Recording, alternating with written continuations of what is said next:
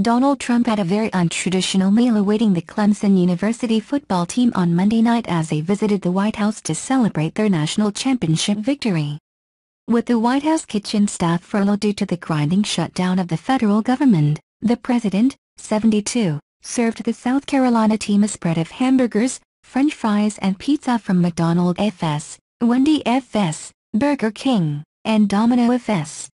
The feast, laid out on silver platters across a candelabra-lit table in the state dining room, was paid for by Trump personally, he claimed to reporters. "Gee, because of the shutdown, you know we have the great Clemson team with us, the national champions.